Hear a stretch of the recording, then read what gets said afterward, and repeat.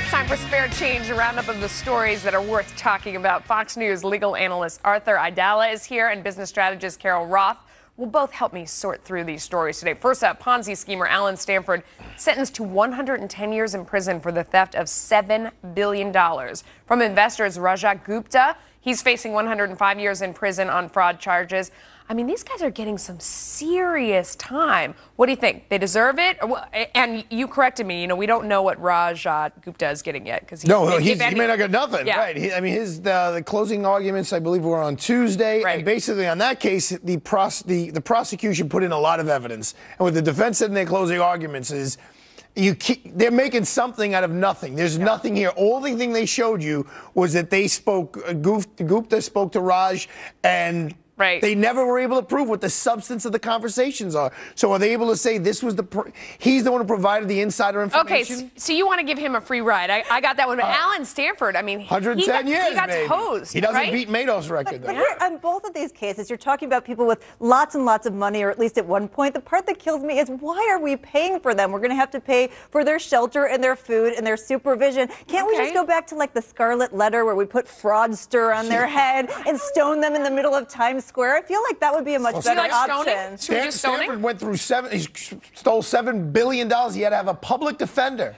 He couldn't afford a lawyer. That's what you really. Where'd all that money go? Yeah. Somewhere in England. I'll tell you one thing, though. If Rajat Gupta ends up being convicted, the first thing he will get is a Martha Stewart-issued prison jumpsuit, because I think that was her last licensing deal.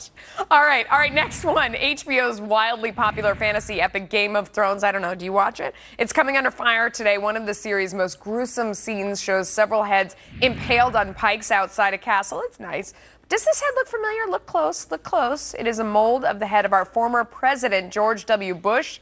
Subtle political message or dumb mistake? What do you think, Carol? This is the funniest part about it for me. You've got incest, you've got misogyny, you've got S&M going on in the show, and everybody. I can't believe I missed this show. No, you're missing. I mean, this is the craziest show out there, and there's like a 0.3-second clip of a Halloween mask of George Bush wearing hair like mine. You barely even see it. If you're going to be outraged about something, it's not that. It's everything else that's going on in that show, Melissa. But what's really funny about it, though, is that originally, you know, they said, oh, yeah, we just bought a whole bunch of heads en masse from some company and they threw these in, you know, and we had nothing to do with it. And then they come back with these statements, you know, we can't afford to have these all made from scratch. We rent them in bulk. We meant no disrespect. So they're apologizing. They admit it. What do you think? How hollow is that? We meant no disrespect. Right. The guy is the president of the United States. You got his severed head on his stick. Right. I mean, it was dumb, stupid. They're not going to get in any legal trouble for it, but it should not have been done. And there's no way it was an accident. I mean,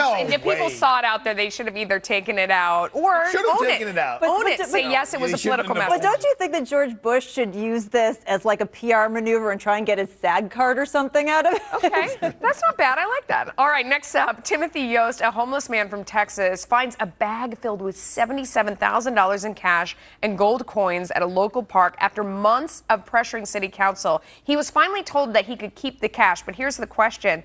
Why wouldn't he be able to keep it? I mean, finders keepers, right? Here was his mistake, though. The money was wet because I guess it was in the river, so he goes to a bank to exchange it for dry money. That's how he got nabbed in the first place. They assumed it was stolen. I don't, however he was dressed, however he conducted himself. So the teller calls 911, the cops come and they say, where'd you get this from? Not a great picture, so. There you go. Yeah. So the cops come and say, where'd you get this money from? He says they found it.